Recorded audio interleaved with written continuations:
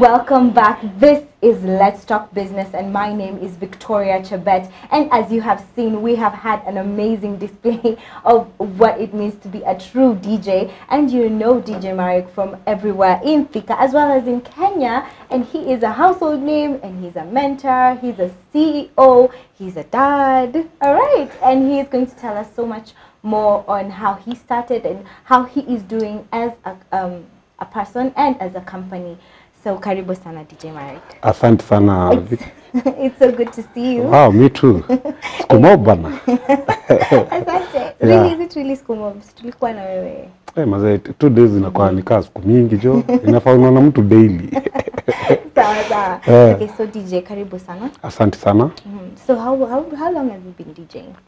Nime DJ kutoka 2007 2009. 2007 2008 2009 there.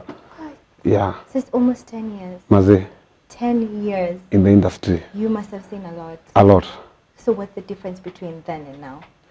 And then the instrument that we are using then and now. Okay. That time we are using the virtual DJs. We are carrying big computers, but these days we are using the CDJs. The big computers, you mean you had to come with the CPU? Yeah, the CPU, the monitors. Yeah, but these days life is easy. The laptops, other laptop, MacBooks. Yeah. Sorry. The CDJs. Life is quite rahisi. Okay. So, did you ever know you were going to be like a DJ full time? Yeah, me I loved being a DJ since I was young. Kutoka tu nilikuwa mtoi, I loved music. Penda sana kuchokora sana tapes za father. Tumekosana sana by the way, but when we grown mlipa zote. So tulikuwa small, so I loved that. Kusikia tu ngoma mzuri, watu wanasikia poa, yani wakisikia muziki poa. So nilikuwa nashinda kila wakati nikienda kubuy records poa, nenda nazo high school. At least nione yenyewe music na baba wase. Okay. Yeah. Nani alikusaidia when you were starting? DJing ama? Yes. Starting DJ, it's my cousin. My cousin tulianzanga tukiwa kama dancers kwa group. So mimi nilikuwa nafurahia sana nikiona huyo DJ mwenye atuwekea songs tukidance. So kila wakati nilikuwa nenda pale, anaitwa DJ Raj. Sasa nilikuwa nenda pale ananifundisha 1 2 1 2, but it was virtual. Sana na learn. So naweza sema ni cousin yangu, Ben Adodundo. Yeye alinisaidia sana. Okay. Yeah. So I know you have a school, right? Yeah, we have a DJing school. Why did you start the school? I started my DJing school in 2014. Yeah, no, 2011. Yes. Why? Tulianza. Mbona ulianza? That was something which was in me. I loved music. Sasa nilitaka pia mimi ni train wengine. Ewe wafurahisha watu vile mimi nafurahisha watu. So nikiona nimetrain mtu, I've trained somebody and is doing perfectly what I'm doing. That was my happiness. That was your happiness. Yes. How many students have you had? Since I started my DJing academy, I've trained 286 students. 286? Yes. Wow. Yeah. There's so many DJs out here. Yes. Wamepitia mikono zangu, not out there, in Kenya. In Kenya? Yes, and outside Kenya. Wow. Yes. Do they have jobs? Yeah, most of them. Jobs, it depends with somebody. What do you mean? Okay, on a BD, you'll obviously get the job. But see, you train DJ, because you train DJ, you expect kupata. Hapana. Lazima pia ukimaliza kutrain, lazima hiyo bidii yako ifanye, you go ahead. Ukisema bidii unamaanisha nini? Okay, tukisema bidii lazima ukue. You know one thing, a DJ is somebody who plays music to a crowd, and the crowd, they are our clients. Okay. So bidii ni you are doing your job the best way. Crowd inasema tu mazee leo nataka tu DJ Mmarik akam. DJ Mmarik akikuja mazesho yake nitaenda. Why? Because ya ile kazi unafanya. But ukienda tu pale unaboa, say nothing is going on well, kivitu zako mazee ziko disorganized. Inataka hiyo tu bidii. Yeah. So what is the difference between, you being a DJ, just a DJ, and now you're a DJ who teaches students? Yes. Ukienda field. Yes. How do you handle your students and how do you handle yourself? Do you play, showcase yourself and leave your students beside? Sometimes it depends with the event. Okay. If it's a sensitive event, I have to handle it because I don't want to start kukosea my customer, my client. but nikiona my student, I believe in you, najua huyu kutoka kwa class na field work yote yeye ako sawa, huyu anampatianga nini chance, anafanya hiyo job. So in your school, yes, how many courses or units, or how long do I have to come and finish like a course? At DJ school 2 months 3 months uko poa, but mostly inakuanga 1 week uko sawa, so the rest of the period inakuanga ya ukue umejua kila kitu about DJing. First thing you have to learn about songs of every person. Juu kuna pali utaenda pengine watu wapendi songs za aina fulani, so lazima ujue wale watu wanapenda nini. Sasa hiyo ndio tunaitanga kwa class exposure, so tunapatia watu exposure hiyo. But DJing 1 week, ule danda kabisa 1 week anakuwa ameshajua about the beat matching, the scratching, 1 week umejua. But ile yenye tunapatianga period mrefu ndio mtu akwa amezoeana na chenye ana learn, amekuwa na skills zote, kila kitu amejua. Amejua wa Somali wanapenda nini, not just playing Somali song, anajua wa Kikuyu wanapenda nini, Waluya wanapenda nini, not just putting any song. And then kama ni wa Kikuyu, kuna za church, kuna za harusi, kuna za disco, so lazima ujue hizo categories zote. Sio waambie tu leo tuko na event ya Wamasai and you're just going to play unaka ngoma ya Kimasai na pengine uko church, mazee na ni zile embassy za church, inakuwa tena ni noma. Sasa hiyo ndio maana si ujaribu kuwapatia time mingi kwa class ili waweze kujifunza all different of songs na wanaenda kuchezea kina nani. Alright. Yes. So as a DJ, do I have to know all types of music? Yes. Really? You have to, all of them. Any song that comes out today, dunia mzima, you have to have it. Because kesho utaitwa event ya Germans. Hiyo kesho kuto utaitwa event ya Tanzania. Wanataka wacheze songs zao. What will you do? You're a DJ. Everybody is looking upon you. DJ ni kama roho ya mafan. Yeah. Okay. Sasa when you were before you started being like your own boss. Yeah. What was the hardest experience or the most difficult time between that time and when you became like your boss or your own boss? Okay, mostly hizo siku means of transport ilikuwa ni ngumu. Siku hizi tuk pikipiki ziko tu all over. Kitambo means of transport ilikuwa ni ngumu sana. Alafu pia customers wa kitambo hawako wanaelewa. Ukimwambia mazee na kuletea CDJ anakuuliza CDJ ni nini? Oh, what's that? Naambia customer ninakulipisha hii because nakuja na CDJs, sitakucheza na computer ama DVD. You know, kitambo nikianza we are playing with DVDs, 2 DVDs. So you put CD pande na ingine pande hii. So naambia customer tumechana mambo ya DVDs, sasa tunacheza na CDJs. Anakuwa sasa hiyo ni nini? Anaambia unajua kumexplain ni ile kitu una chuku hiyo ndio elewe. So customers pia ni hard. So anasema unamlipisha do mob au understand. So another things ni unaenda place event. Ukienda place event sometimes unapata what you have talked to the client hajafanya hivyo. Mimi unaenda place hakuna matebo. Sasa inabidi mwanze kutafutia place meza zile za chai zile fupi hivi na DJ anataka arrange table. So inakuwa pia challenges vitu kama hizo. Yeah. All right. So the equipments that you have, yes, are they expensive? Let me tell you like that Rain, the mixer. Yes. Mixer ambayo inajiita Rain TTM. Hiyo unaipata na 180,000. Yeah, they are much expensive. Just the setup bila equalizers na mixers ya DJ inakuanga 400,000. Just the setup, yes, 2 CDJs, the Rain and the laptop or the MacBook and the stand for the MacBook. It's like 400,000. Na unapata customer anakuambia mazee mimi nataka unifanye event na 2K. Sasa wazee la shido. Jo. Na event ni how long?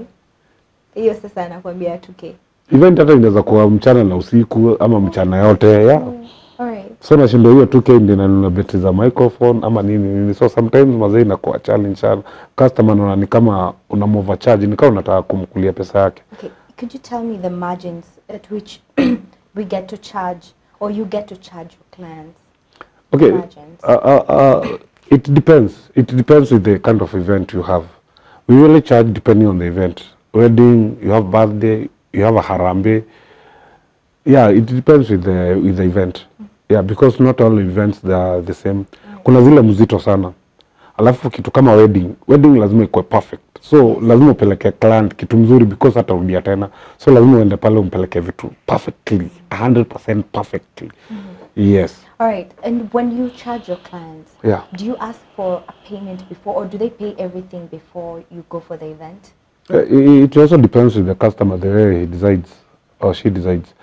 She can decide to pay down payment, and then she pays you the whole amount after the event. Okay. So it depends on vile mnasikizana. So I want to ask a question concerning your company. Yes. You have a company, right? Yes, I have a company, B-Sounds Entertainment. Yeah. This is DJ Mmarik, and he has a company called B-Sounds Entertainment. And I also want to tell you, if you are joining us, please talk to us through our social media handles. Facebook, Focus TV Kenya, Instagram, Focus TV_Kenya, and Twitter at Focus TV Kenya. All right, so I personally knew B-Sounds Entertainment through your many CSR projects that you do. Yes. Is it something that is close to your heart, helping out people? My prayer to God, I prayed, God give me wealth to give to your poor people. Wow. Yeah. So that's, I really love. I've passed through a lot. Right. Hata kulala njaa kaa wiki mzima ama siku 3 days ya maybe umekula breakfast peke yake, una sapa, una hustle kwa mijengo, makampuni, unafukuzwa, unabeba gunia za waru sokoni. But prayer yangu ilikuwa natuma God nipatie pia mimi nipatie watu wako. And that's why you can see I usually do 34 children's homes per year. Wow. Yeah. I know you do. Forgive me. I know you do so many projects. Yeah. And they're all CSR. So I just wonder, how do you then, manage to sustain your business when you do so many free? Sure. Okay, about the children's home, mostly we usually organize with friends. Okay. When I studied with the company, with members of the company, but other people, the well-wishers, wakatujoin. They joined us, na tukaanza saa wanasaidia. Penye tunakwama, they really help. We have so many. Siku hizi mpaka tunajita tu link, so we have so many groups. Even I'm happy Focus TV, they are working with me these days, they are helping me out. So ndakutuma kwa director amwambia tu shukran sana kwa kutushikilia. So I'm sure she's watching. Yes, yeah. And she's so proud. Right. So, when the events that you cover, right? Now there is the new Finance Act 2018. Yes. And the levies are intense, Yeah. right? For many companies. Have you changed your rates, or how are you planning to adjust as well? Okay, for now, bado hatuja change because the machines that we are using bado ziko. Si hatujanunua zingine zimepandishwa bei. Unajua watu wengine huchukulia advantage ya kitu ikipanda, kitu ikishuka huchukulia advantage. But sisi kama B-Sounds bado hatujapandisha. Rates zetu ni vile vile tu because the machines, they are the same machines we are using before wapandishe bei. So si bado hatujapandisha, na nina hope gava itarudisha nini chini, at least ndio kila mtu akue comfortable. Right. But not soon, hatupandishi. Okay. Yeah, we want our clients to feel comfortable where they are. Okay, sawa. So how many people do you have in your company? Right now I've employed like 120 guys. What? Yeah. Wow. We have the DJs, we have the dancers. In dancers we have the zangalewa, we have the acrobats, we have the salsa dancers, we have the sakata dancers, and we have the traditional dancers. In DJing we have the DJs who play music for events. And then tuko na MC, we have the road shows MC, hype MCs, event MCs. So hao wote wanacompile wanakuja karibu 120.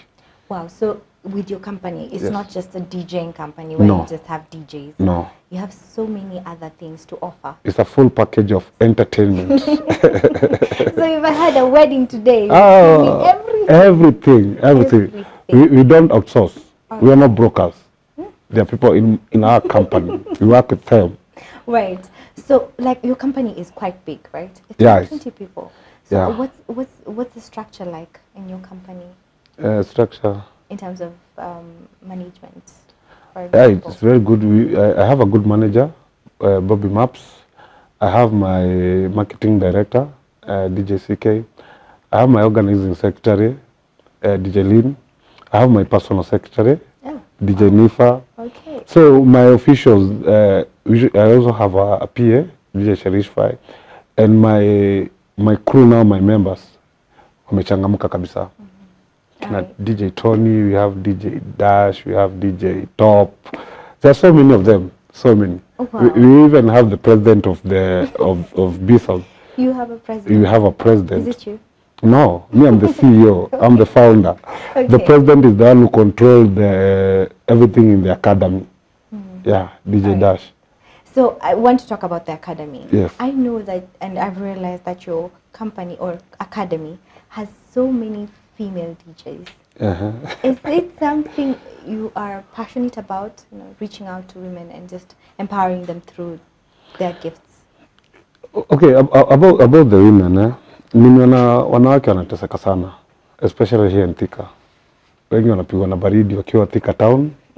So my passion is me feel poor if I can do something yenye naweza fanya ni avoid wapigwe na ile baridi, at least wafanye kitu kingine yenye itakuwa inaleta income kwao, nasikianga vizuri sana. So most of the time nikiona wasichana wanakuja kusoma, mimi usikia poa sana, na I encourage all the parents, if you see a daughter anataka kuwa DJ, wacha kuja train. It's a training like any other. Kuna electricians wanawake, kuna mechanic wanawake, kuna turn boy, the conductors wanawake. So even DJ, if a female anakuja kutrain DJ, mzazi wacha kuja train. Because in ya sahi, life ya sahi, hakuna favoritism. Kila mtu lazima akuwa anatia bidii na anafanya job. Na ni poa sana. Kwanza female DJs ina motivate wanaume wache kulala sasa pia wanainuka. As we wind up, as we start to wind up to go for our break, does that with your female DJs and the male DJs, is there usually like a competition, to just make them? Okay, in my company, tunanga competition because we usually do something called teamwork. Okay. We usually do teamwork. What the ladies know, they show the guys. What guys know, they show the ladies. We live like brothers and sisters. So hakuna competition or anything, or hata favoritism ya kazi, we don't favor. Bora una bidii, tunakupatia job. Alright, so yeah. DJ Mmarik, is DJ Mmarik your name? No. My name's Mark Nicholas. Okay. Yeah, a strong Luya man. I'm from Western Busia, Funyulaya, where unasikianga kwenye mvua ya chai kunyesha, tunatoka pande hiyo, natoka pande hiyo. Alright, so yes. When we come back, we're going to talk about why DJs get the very catchy names and what's the importance of that, right? Okay. Yeah. Alright, we are going on a short break. We'll be right back.